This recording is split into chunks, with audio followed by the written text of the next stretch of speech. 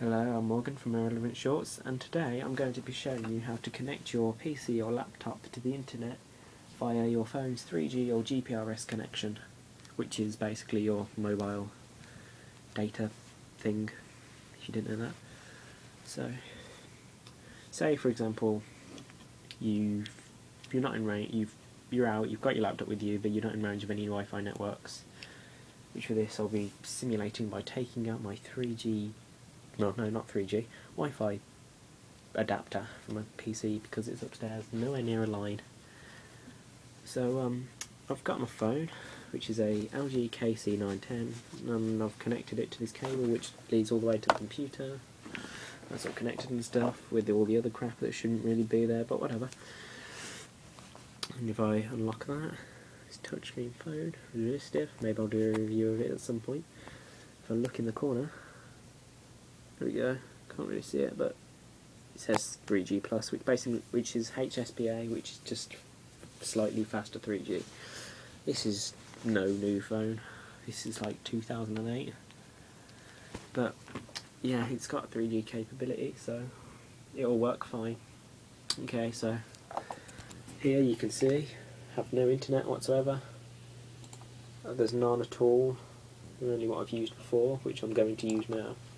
I'm going to use a program called Internet Kit, which is part of the LG PC suite, which I can't get to work, so I just went into the all the files of the PC suite and ripped them out and found this, which is what I wanted really. If I double click this, this comes up, and this, I'll delete this so I can go through it with you. And what I can do from here is I can add a configuration from a phone. So if I click add, go to manual, so I can choose my country, which I'm in the UK, as you might be able to tell. If I choose my mobile provider, which is Tesco, it'll be a list of all the ones. This should be what you have. If not, you can always input your settings, but I don't think there's any here that aren't like there. That's all of them, I think. So that's it. You click on whichever mobile network provider you're on, and that'll bring up all the settings, the dial-up settings, like the username, password, dial number, that sort of thing. You press save, and then if I click on that, and I press, bear in mind, still got no internet connection now, press connect, for it to work. There we go, the internet has been connected, it says. Okay now, so if I go to the bottom, there we go, give it a minute whilst it says things.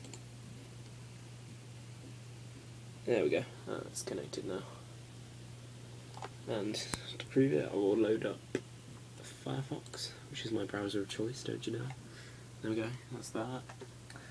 Load up our YouTube channel. Just remember to like, subscribe, you know, that sort of thing.